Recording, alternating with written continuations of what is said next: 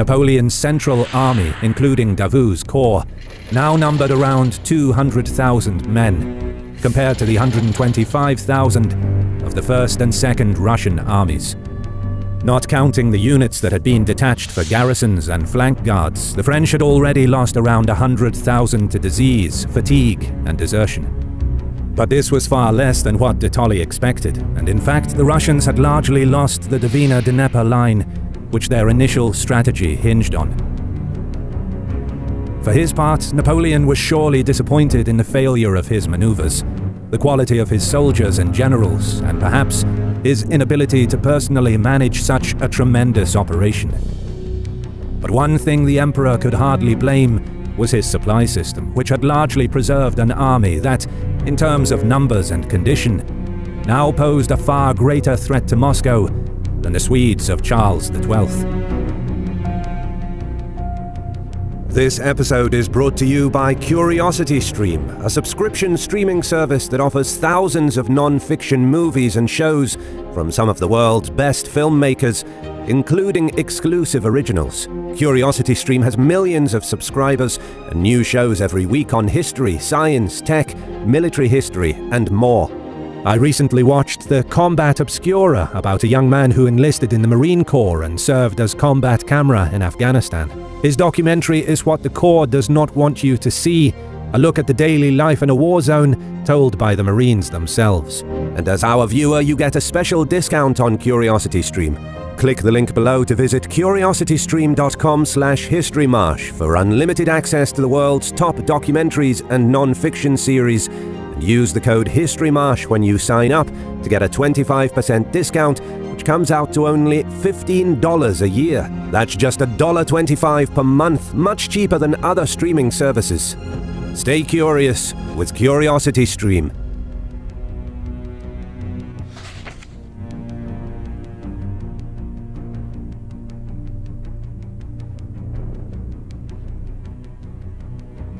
On the Russian side, First and Second Armies finally joined at Smolensk, historically the western gateway to Moscow. But criticism of de Tolly was mounting, most notably from Bagration himself, who complained directly to Tsar Alexander. Realizing that de Tolly's withdrawals were undermining his political credibility, the Tsar now reversed course and demanded aggression against Napoleon. By mid-August, de Tolly dutifully began seeking battle outside the city, though his unenthusiasm was evident through his cautious, halting movements. He was right to be careful. Once Napoleon learnt of the Russian advance, he immediately prepared another maneuver to trap the Russian armies. Gathering his 200,000 men, the Emperor planned to lure de Tolly back to Vitebsk, while his force would wheel around, capture Smolensk, and block the Russians from withdrawing to Moscow. Things started off promisingly, with the Grande Armée achieving operational surprise as it swept up the Smolensk road. But then the French cavalry vanguard met a detachment from Second Army, and it all fell apart. Repeated and wasteful charges failed to destroy the Russians, who ran back to Smolensk and raised the alarm. Having failed to supervise the action again, the Emperor also failed to treat the Russian alarm with appropriate urgency. As a result, by the time the French reached Smolensk, the Russian armies were also there and had installed a strong garrison inside. Foiled, a frustrated Napoleon decided to force his decisive battle by assaulting Smolensk directly and bloodily. De Tolly refused to take the bait and ordered another withdrawal from Smolensk, prompting furious accusations of cowardice and treason. Bagration, in particular, stormed off with Second Army, accidentally re-separating himself from First right before Napoleon's eyes. Very luckily for the Russians, those eyes were closed as the Emperor was asleep, and the local French corps failed to show initiative by moving into the space. By the time the French realized the lost opportunity, it had passed them by, alongside First Army. Napoleon now had to make a decision. Moscow was next after Smolensk, and the Russians would surely defend it in battle. But there were only 2 months left in the regular campaign season, and one would be spent marching to and from the city alone. Alternatively, the French could halt at Smolensk, reorganize themselves, and wait until mid-1813 to lunge at Russia's spiritual capital. The first option was a big risk, but the rewards were potentially decisive. Napoleon would be battling against a confused and demoralized enemy, instead of a refreshed and reinforced one in 1813. Forcing a decision now would also prevent a Russian winter offensive like in 1807, and moreover, 1807 also showed that even a half-complete victory could get the weak Tsar to accept terms. And so, not for the first nor last time, Napoleon decided that risky action was the way, and in late August, set out for Moscow with 150,000 troops. The Tsar was also making a decision. The virulent criticism against Napoleon after Smolensk made it impossible to keep him in command. The Tsar needed somebody whose popularity, seniority, and ethnicity made him beyond question. There was really only one person who was fit, and so in mid-August, Kutuzov was appointed as commander-in-chief of the combined Russian force, now 150,000 strong. Confusingly, Napoleon and Bagration still kept command over their respective armies. Just as Napoleon foresaw, Moscow was too important for Kutuzov not to offer a fight. Heavy rains and mud almost cancelled the French advance, but by September, the Grande Armée was before Borodino, where the Russians waited behind hastily built defences. With little time left for manoeuvre, Napoleon again launched a frontal assault on September the 8th, largely destroying Second Army and forcing First to withdraw. A greater victory might have been won had the elite guards been thrown into the fray, but by then the Emperor had already made his point. The Russians could no longer realistically defend Moscow. In any case, with a third of his army consumed by Borodino, Napoleon needed to keep the guard fresh to repel any new attacks.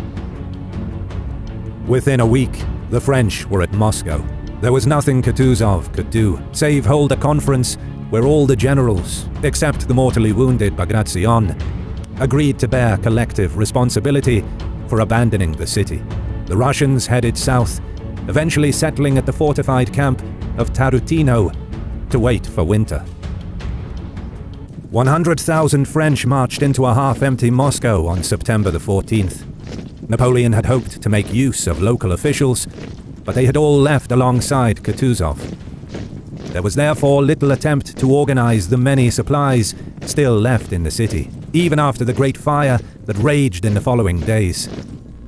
In any case, having reached the operational objective of his entire campaign, Napoleon sunk into strategic complacency, fully believing that peace was imminent and withdrawal preparation would only delay Alexander's response. The response was actually already occurring in the form of partisan warfare. Rather than the standard picture of a people's guerrilla war, partisan in 1812 meant small-scale military raids supported by local guides or militia. Russian Cossacks in particular roamed around Moscow and the road to Smolensk, killing French foragers and reducing the French supply flow to a trickle. Nevertheless, the French infantry were fine in Moscow. It was the horses who starved in great numbers. Within a month, only 15% of the cavalry mounts were still alive, and the draft animals for the artillery and baggage weren't faring any better. Sensing major trouble, Napoleon actually pled for peace, sacrificing any hope of bending Russia to his will. The Tsar again did not respond. Instead, the Russians now mounted conventional attacks on the French, raising the spectre of the dreaded winter offensive. On October 19th, Napoleon finally acknowledged that no peace was forthcoming, and he needed to make for Smolensk and perhaps try again in 1813. The French left Moscow with 95,000 men. The Russian attacks were the first step in their planned winter offensive along the entire front. The general idea was for the flank armies to drive their French counterparts away from Napoleon, then help the advancing Kutuzov encircle the emperor. Kutuzov's reinforced force now was actually larger than Napoleon's at 100,000. He had also ejected Dutoli and consolidated control over his command. Nevertheless, Kutuzov remained skeptical about his chances in battle. Some of the new militiamen did not even have muskets, and furthermore, his own supply was not particularly reliable. The prospect of confronting Napoleon's guard in sparse Belarus did not appeal to him at all. As Napoleon marched south on an alternative road back to Smolensk, Kutuzov tested his thesis by sending a corps to block the French at Maloyaroslavets. The Russians were shunted aside, confirming Kutuzov's fears that the French were still powerful. But Napoleon was also spooked by the Russian move. With most of his cavalry gone, he could not risk blindly marching into unfamiliar territory where Kutuzov could possibly outmaneuver him. So the Emperor decided to make for Smolensk, using his original route. The Grande Armée began to march at an intense pace. Soldiers who couldn't keep up simply fell out of the ranks, becoming victims to exposure or to the Cossacks. Soon, entire formations were dissolving into crowds of stragglers, any semblance of discipline destroyed amidst the frozen corpses and abandoned baggage. To Napoleon's credit, this pace was indeed too fast for Kutuzov's liking, who cautiously shadowed the French from the south. But his vanguards were allowed to vigorously pursue the French, inflicting more chaos on the remaining formations.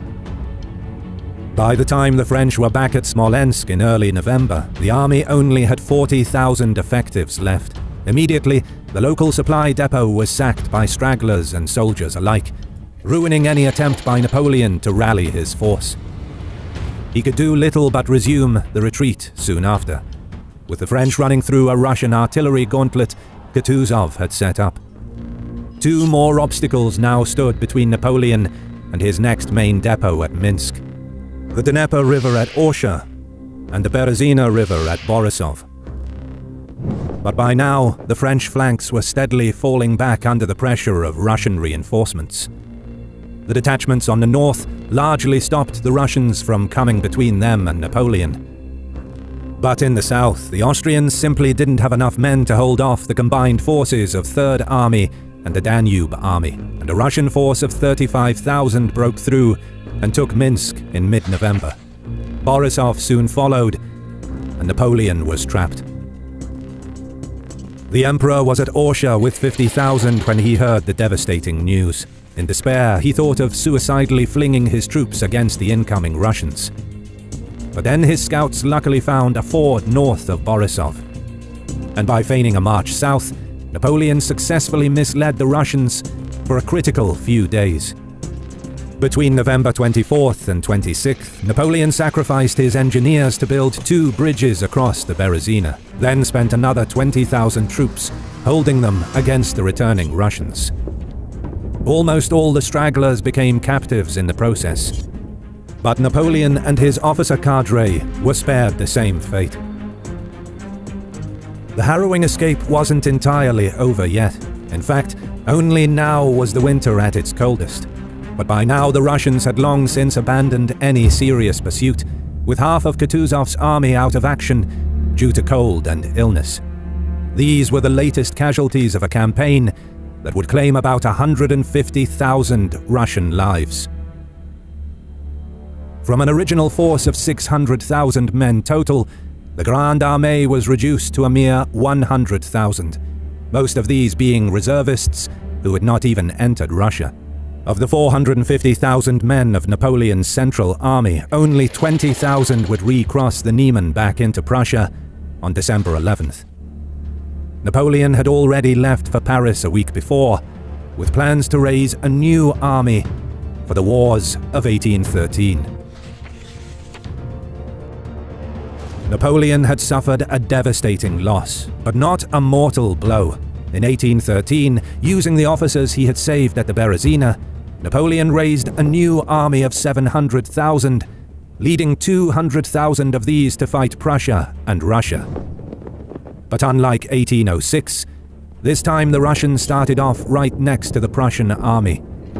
Their combined resistance would eventually encourage Austria to join the anti-French coalition, and Napoleon would not just lose his hegemony over Central Europe, but by 1814, his throne as well.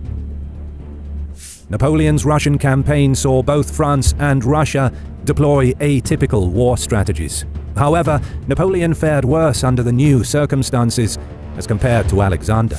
This was partly because Alexander's obstacles to defensive war were merely political, while Napoleon's plan to use pre-industrial methods to supply a long-distance offensive stretched the laws of logistics, though his system held out until Moscow. Behind this was a fundamental strategic miscalculation as to what it would take to bring Russia to heel. A limited or multi-phased war might have delivered better results. In the end, by trying to achieve everything at once, Napoleon set himself on the road to ruin. If you stayed around this far, thank you for watching. Don't forget to subscribe and leave a comment as a sacrifice to the algorithm. You can also support us on Patreon and get ad-free early access to our videos for as little as $1, or by clicking the thanks button below to leave a one-time tip. As always, we'll see you in the next one.